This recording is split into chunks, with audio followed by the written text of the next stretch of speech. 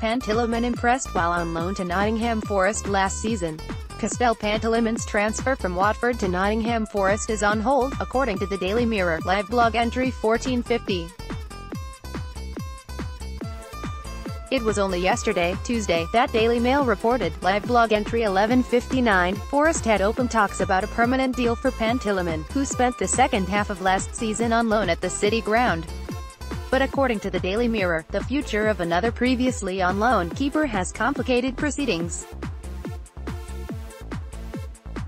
Love Island World Cup. If every contestant was a 2018 World Cup team, Watford are said to have been expecting the full-time capture of Orestes Karnezis in a £1 million deal from Udinese.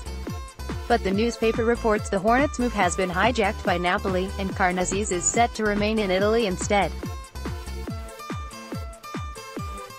See also, report names Everton youngster set for surprise role under Silva, could embarrass Spanish boss. Remains to be seen whether Watford will turn to alternative targets or retain Pantilimon's services should they indeed miss out on the Greek. Nottingham Forest's goalkeeping position has often proved problematic in recent seasons, although the Romanian's arrival brought a marked improvement.